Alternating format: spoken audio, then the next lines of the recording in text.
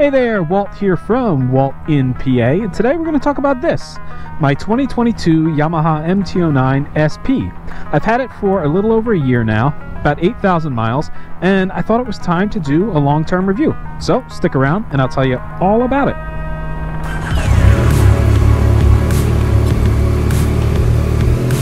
So before we talk about my experience with the Yamaha MT-09, I think it's important to just spend a minute or two and talk about how I came to be the proud owner of this particular MT-09 SP. Back in, I guess it was 2021, I was riding a 2018 Honda CB650F. It was a motorcycle that got me back into riding after a long break to have kids and start a family.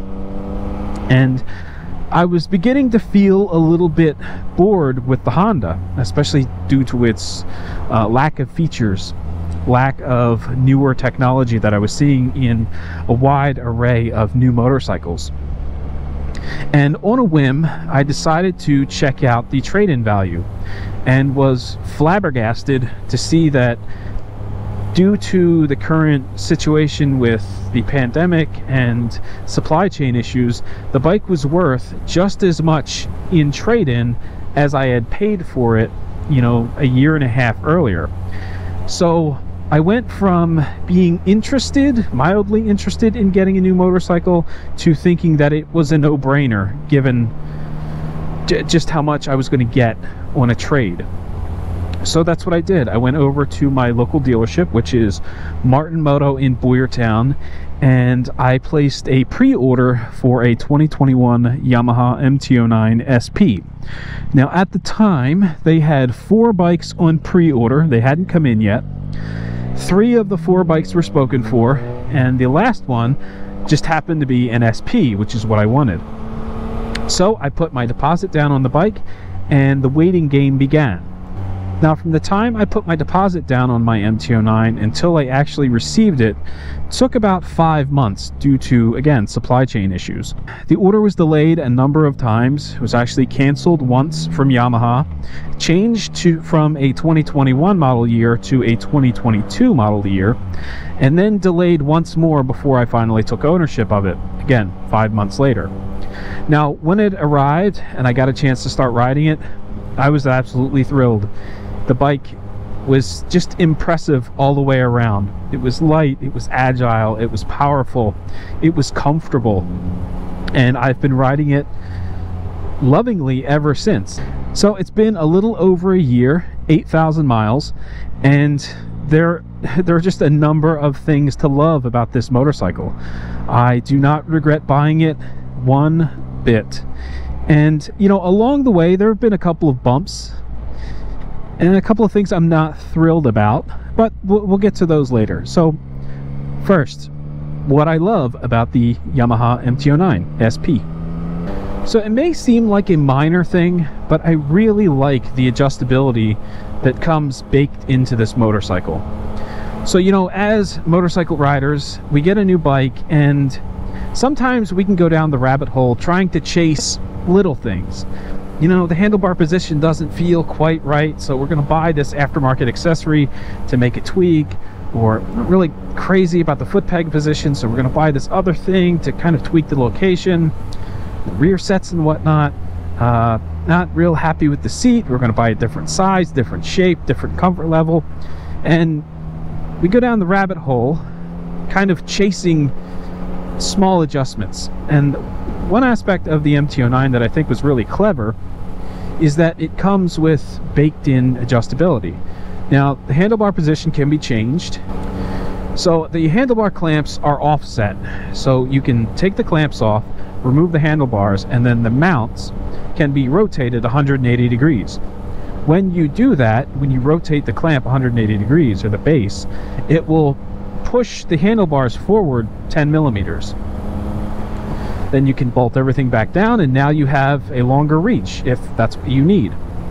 The foot peg position can also be adjusted. It has 2 presets. The factory preset is the lower of the 2 presets.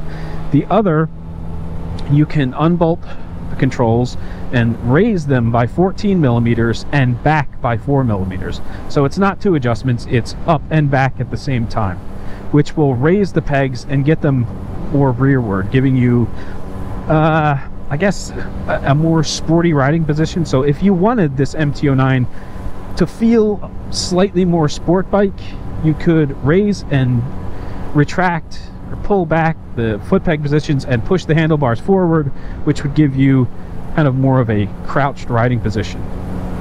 Now, the ride itself can also be customized a bit through use of ride modes, and those are all kind of built into the electronics of the motorcycle. This has a ride-by-wire throttle, and by having that, it allows the bike to have ride modes. It also has a 6-axis IMU, which gives you lean sensitive brake control and traction control.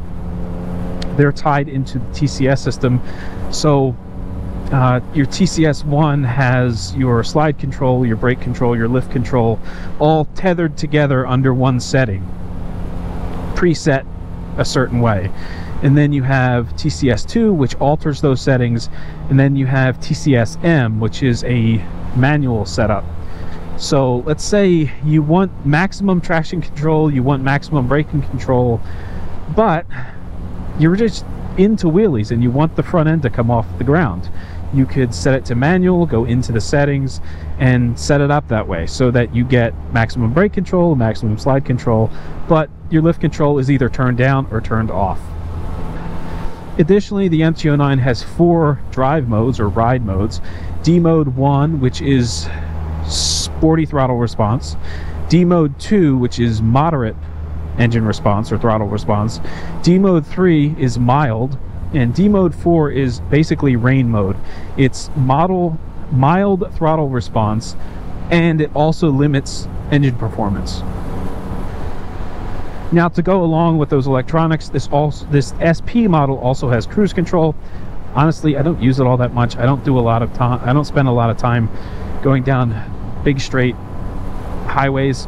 So I believe you need to be traveling in excess of 31 miles per hour to use cruise control, and you need to be in 4th, 5th, or 6th gear, and then you can set it and forget it. The bike will roll on just as you set it. The 2021 Plus MT-09, both the base model and the SP, use Yamaha's 890cc CP3 engine. Now, the previous generations also used the engine, but in the 3rd generation, which again is 2021 Plus, modifications were made to increase horsepower output by, I believe Yamaha claims 3% horsepower, 6% torque increase from generation 2 to generation 3. Now, additionally, this motorcycle is, I believe, advertised as 419 pounds wet weight, which makes it very light, very agile, and very, very fun. Power output is fantastic. In fact, it's probably way more than I need for the type of riding that I do, but it is nice to have kind of all that power on tap. So I found a place to park, kind of give you a little bit of a walk around so you can see the bike, and I'll point out a couple of things that are kind of noteworthy. So in terms of the dislikes, there are a couple. The first thing that you're probably going to notice is that is not a stock seat. The stock MT-09 seat is kind of terrible. It's just fine for riding around town, relatively short trips. I'd say it's comfortable for the first hour and a half, but if you decide you want to do kind of a longer ride, it is in every sense of the word a pain in the ass. So what I decided to do was upgrade the seat to a comfort seat. Now, I tried getting my hands on a Yamaha comfort saddle, back orders and such, made that possible. I wound up going with this. It's a Bagster comfort seat designed for the MT-09, and as much as I like it, it's comfortable, it looks good. I would never buy another one. I had a severely disappointing issue with this seat, and Bagster refused to stand behind it. So I wound up having to take this to an upholsterer and have it repaired. due to some issues under the seat where the vinyl wasn't attached properly, and I had some stress splits underneath. So I would suggest getting a comfort seat, but I would suggest staying away from Bagster. Just not happy with it. Or I'm not happy with Bagster, I should say. Another thing to point out is I really love the headlight design. It's got this, I lovingly refer to it as this Cyclops headlight, this single element in the middle with these sweeping lights off to the side. So when the bike leans over, these side lights do a great job of illuminating the bend. However, the projector in the middle, it could be brighter. It's not a bad light, it works well, but it could also be a lot brighter. I ride a lot with a friend of mine who has an Aprilia RS 660, and if he's out in front of me and it's starting to get dark, you can see just a world of difference in the amount of light that his bike is putting off versus the limited light that I'm getting out of this. Again, it's not awful, but it's not great either. So another thing that that may be mildly important is it's kind of a noisy bike. So I've left it run on purpose, and from what I understand, this is kind of common with this particular engine and clutch setup. It's got kind of a rattle, so I'll shut up and let you hear it. And if I pull the clutch in, it gets quieter. And out. In. Out. It's mildly annoying. It also has a bit of a clack when it is in need of an oil change. I recently had it in to Martin Moto for its 8,000 mile service, and I had the service manager come out and take a listen to it, and he said, yeah, it's kind of noisy, but it's common for these bikes, so it's nothing to worry about. So after a few thousand miles, it starts to make a little bit of noise, but it's just a mild annoyance. So we can talk a little bit about modifications I've made to this bike, and there really aren't many. I am very much a stock bike kind of guy. I like to make minimal adjustments, basically, that aid in comfort. I'm not really a performance guy. I'll never pull this exhaust off and put an aftermarket on. I like, quiet, relatively stock motorcycles. But some of the changes that I've made, I already talked about the seat. I put tech spec tank grips on from TST Industries. I always ride in gear. I'm riding either in Kevlar pants or heavy textile pants, depending on the weather. And the grips are more to protect the paint from getting scuffed up than they are for grip. I mean, I will squeeze the tank and use them from time to time, but the primary function for me has been aesthetics and paint protection. I've also installed a set of ASV levers. This is something I saw on Blockhead's video. They claim to be unbreakable, so if the bike goes down, they'll kind of swing out of the way. But the one thing I loved about them was the radial adjustment. There's lots of little detents in there, so you can get really fine-tuned adjustments. Basically, you spin this knob and it will move the adjuster in and out, which will change the lever position without having to mess around with the cable. I've also installed a quad lock phone mount with a wireless charging head and a vibration dampener. Because this is a naked bike, it's not like there's a fairing with a power port connected to it or tucked behind it. So in my case, I had to get a USB power hub from Amazon connected to the battery and then run the cable actually out underneath the tank, around, back up, and it comes out right here where you can see it. I've got it zip tied here, back in here, and kind of stretched just to keep everything in place, and it's worked pretty well. The one thing to note is the particular power port that I have uses it has an LCD display on it to give you the power output of the battery. If you forget and leave that on, it will drain the battery, and you'll wind up trickle charging it before you can go out. Again, you have to forget it for about a week, but it has happened. So now ordinarily I wouldn't call tires a mod, but these are not the stock tires, or these are not the OEM tires. It comes with Bridgestone Battle Axe tires, which they're a Hypermax or Hyper Performance tire that worked really well. I was happy with the performance. They did well in both dry conditions and wet conditions, but the tire life wasn't fantastic. I think I got about 5,000 miles out of the rear tire before it was totally shot and I had to replace it. In an attempt to get better tire life, I went with Michelin Road 6s. These got, I don't know, about 3,000 miles on them so far, and I'm pretty happy with them. They seem to be wearing really well. They don't have a giant flat spot in them from, you know, those long straight rides commuting back and forth.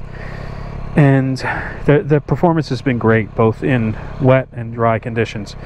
So I expect to have to replace these tires this season or before the end of the season, and I will most likely go back to another set of Michelin Road 6s. They're a little more expensive, but they seem to be the gold standard in terms of sport touring tires. So there's one more thing that I want to talk about, but it helps if I'm off the bike before I get into this long story. So the Yamaha MT-09 uses Nissin brakes, and I've had problems with this rear brake caliper. Had nothing to do with the caliper, nothing to do with the bike. It's just my own dumb fault. I stripped this nut when I was replacing the tires. I got everything apart, tire changed, reassembled everything, and I pulled the threads out of the back side of this brake caliper assembly, and it led to a variety of issues. We'll talk about those when I get back on the bike. So more on that rear brake caliper. So as I mentioned, I needed to replace my tires, and in order to cut costs, I decided to take the loose wheel over to the dealership and have them mount and bounce the tire for me. No issues. When I came home to put it all back together, that's when tragedy struck. I over torqued the bolt, pulled the threads out, and was left with a mess. The threads were so damaged that it didn't look like it was repairing them was going to be an easy task. So I decided to go the route of replacing the entire brake caliper assembly. My dealership placed an order with Yamaha, and they told me right away that this is a back ordered item. It might take a couple of weeks to get.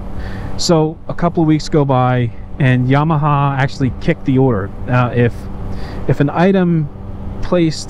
order placed with Yamaha sits for too long without being fulfilled, Yamaha will kick it and force the dealership to reorder it. Well, that happened on multiple occasions. So they ordered the caliper, Yamaha kicked it because they couldn't fulfill it after a period of time. My dealership replaced the order, Yamaha kicked it again after several more weeks, and just rinse and repeat. Finally, I had enough waiting and decided to have my dealership just not renew the order after nearly 8 months of Yamaha not fulfilling the order for a new brake caliper assembly. The frustrating part is, meanwhile, they keep kicking the order, they won't fulfill it, but they're producing new motorcycles with this very same brake caliper on it. So it felt like I was not being taken care of as an existing customer. And fortunately, I was able to find a used rear brake caliper assembly on eBay, which got me back on the road again. Now, when I bought the used brake caliper, I left the order open with the dealership because I didn't know what kind of shape this brake caliper was going to be in when I got it. So just to be safe, I was going to hold the order, and if I needed it, have it put on. So, but again, nearly 8 months Yamaha was unable to fulfill the order, and it left me feeling like I couldn't depend on Yamaha. And that was actually the reason why I did not buy the Yamaha extended service plan, which is an extended warranty, because I felt like if they can't fulfill an order for a rear brake caliper, Who's to say they're going to fulfill an order if some major component breaks? You know, how much downtime am I going to have then? I suppose that's a smooth segue into the Yamaha YES program. So YES stands for Yamaha Extended Service, and it is basically an extended warranty on your motorcycle. You can purchase it at the time of purchase when you get your motorcycle, or you can buy it within a year. So before your 1-year factory warranty expires, you can purchase the extended warranty. Now, the price kind of varies. For my 2022 Yamaha MT-09 SP, a 1-year extension on the YES program was a little over $300 if memory serves. You can get it for up to 4 years, which would have cost just under $600 with taxes and such. I think it was about $630 for the maximum term, which is the one I was considering. But again, due to fulfillment issues, I ultimately decided to not go that route. You know, one important thing to know about the Yamaha MT-09, if you're looking to purchase one, you should probably be aware that it is a relatively expensive motorcycle to own. I mean, comparatively speaking, it probably costs less to own this than it would cost to own a BMW or a Ducati. But it's got larger tires, so you know, big sticky tires are more expensive than small tires. Service intervals are every 4,000 miles versus was it 7,600 miles for a comparable Kawasaki Z900. If you were to get like a KTM Duke 890, I think the service intervals on that are close to 12,000 miles.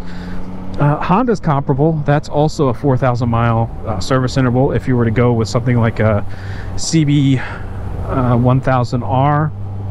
And insurance is kind of pricey too. So I also have, in addition to this motorcycle, I also have a Kawasaki Ninja 400. I bought it after I bought this bike as a backup bike, you know, kind of back road fun bike. And that bike costs less than half to insure than the MT-09 SP. So, you know, I guess it's important to realize you may be getting yourself into a position where it's not just the purchase price that you're looking at, it's also the cost of owning that bike. And what makes the 4,000 mile service interval worse is because of all the tech on this bike. There are diagnostics that need to be run, and one of those checks is the fuel synchronization. So in order to do that, your dealer has to lift the tank and perform the check. The lifting of the tank and performing of the check is an hour-and-a-half service. My local dealership charges $110 an hour, so that equates to about $160 for that one single aspect of the service all by itself. Now, if you're handy and you're comfortable doing your own services, you can dramatically cut costs in that regard.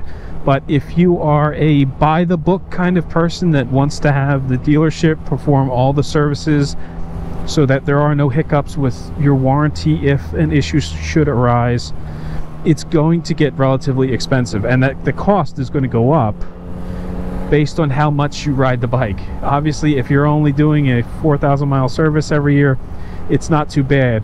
But if you're putting 8,000, 12,000 miles on the bike every year, you know, it's that service cost times 2, times 3 every year. So just food for thought, something to keep in mind. Now, when you buy a bike like an MT-09, I don't know that fuel economy is really high up on your list of priorities, but it's important to note that if you buy one new, if you have an experience like mine, your fuel economy is going to be horrendous from the start. You know, that first 600 miles, that initial break-in procedure, I was lucky to get 80 miles out of a tank of gas before my fuel light came on. I think that equates to like close to 25 miles per gallon. I was a little worried when I saw that initially, but after I had the ECU flashed because of a recall issue, which should be squared away if you're buying one by now, And after I had that first service done, my fuel economy has gone up substantially. Now I get roughly 45 miles per gallon, and on average, the type of riding that I do on mostly backcountry roads, not very many miles on highways, I'm getting 120 to 125 miles out of a fill up. So if I were to run this bike until the fuel light came on, just ignoring whatever is in quote-unquote reserve, I were to fill it, I would get 120 miles to 125 miles out of the bike before that light came on again. Now, I haven't really ran it much past that light. I don't know what the reserve space is after the light comes on, but I have gotten close to 150 miles. I got stuck away from a gas station once. It was a bit nerve-wracking. I really don't know how much farther I could have gone, but generally speaking, 120 miles, 125 miles between fill-ups is pretty comfortable for me, pretty average. Now, I picked a really bad time to talk about it with all these traffic lights ahead of me, but the MT-09 is equipped with a quick shifter. It works both up and down, and it works pretty well. This is the first bike I've ever owned that has had a quick shifter, so I don't have a lot of experience to judge it, but it's pretty cool, and I use it pretty frequently for upshifting and downshifting into curves. Usually if I'm using it, it's like from third gear up and, you know, all the way down. So upshift, I believe the engine RPM has to be above 2200. Your speed, it doesn't have to be all that high. I want to say 20 miles an hour ish is when the quick shifter becomes active. To shift up, you have to be accelerating, you have to be open, the throttle has to be open. To downshift, again, you have to be off the throttle. I think the shifting is pretty smooth. Again, I don't have a lot of experience with these, with the exception of between first and second gear. Shifting up from first to second is very aggressive, and it feels very, very sporty.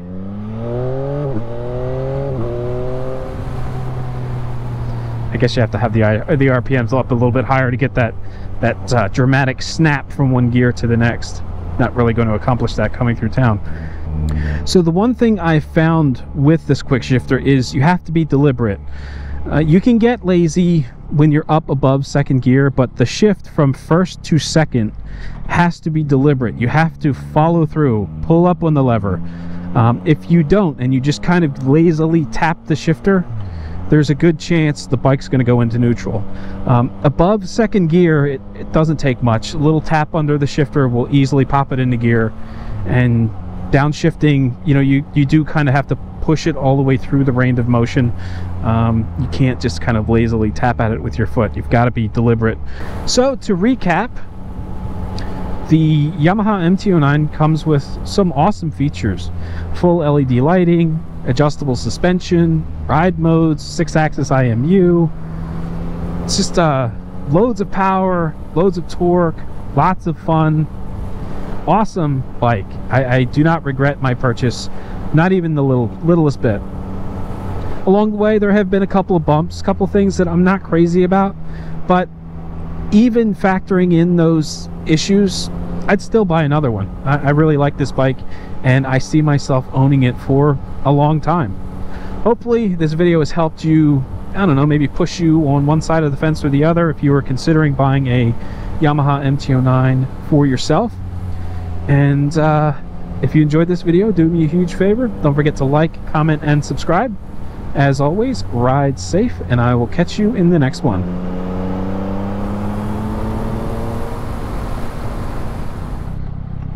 How rude of me. I forgot to rev it up and let you hear it.